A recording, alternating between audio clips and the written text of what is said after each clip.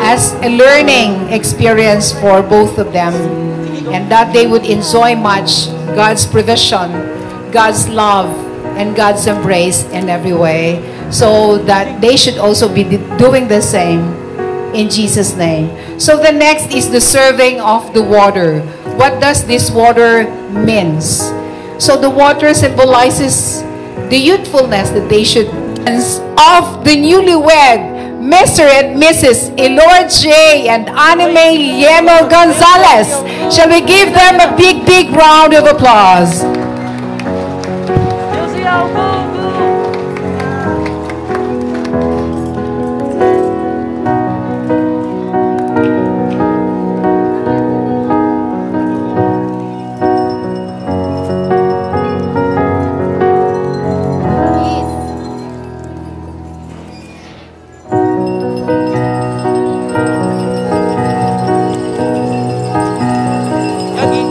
Ingredients, and all of these ingredients has different tastes.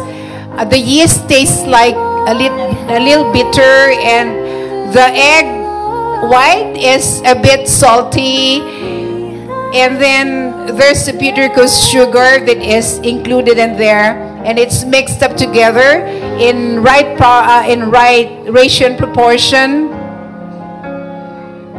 But when it's mixed up, the taste that surpasses everything is God's guidance for them, because all of this will just like be the ingredients mixed up together in making a cake. Okay, go on. So as their life as husband and wife, this will be challenged but by a lot of ingredients in life, challenges, successes, failures, frustrations. But let's toast everyone. Oh, anong wish mo?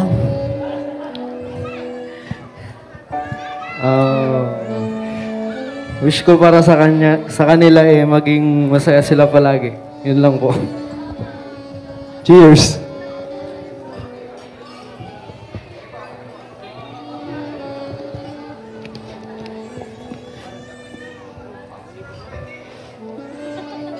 Kiss, yan.